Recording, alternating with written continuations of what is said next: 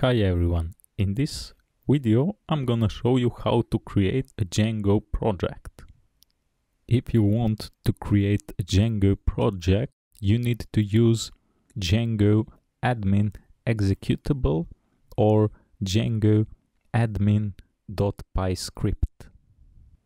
If you've already installed Django on your system, then these commands should be accessible from any directory on your system.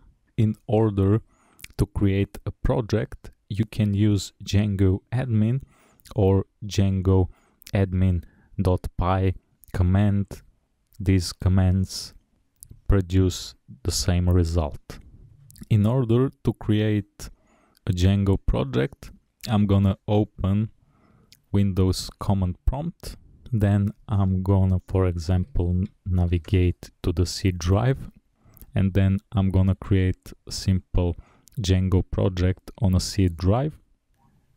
In order to do that, I'm gonna use Django admin or Django admin.py command.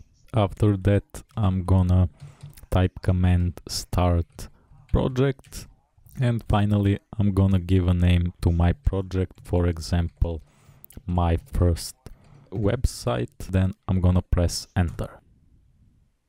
This Django project is being successfully created. We're going to navigate to the C drive in order to find our project.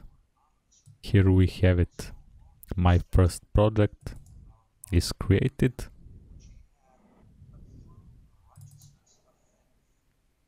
That's all in this video. See you in the next video.